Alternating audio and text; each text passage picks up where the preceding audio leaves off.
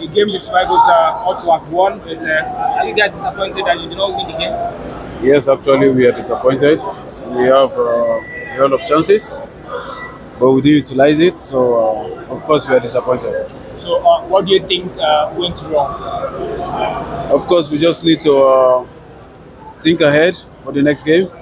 We just need to work so hard. Any opportunity we get, we just need to use it and get it done. Does this result put pressure on the team ahead of the game against the host country? Of course, because when you have this kind of opportunity and you don't win, not only the host country, the next game you have to wake up.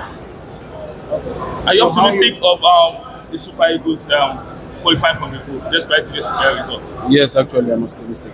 So how you foresee the game against Ivory Coast, given the fact that yesterday, as you have seen the match with Guinea-Bissau with the crowd, how do you foresee the game?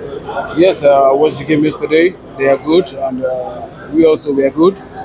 So we just need to see how it ends. And what do you think can be where you will work in order to prepare this game? We just need to score.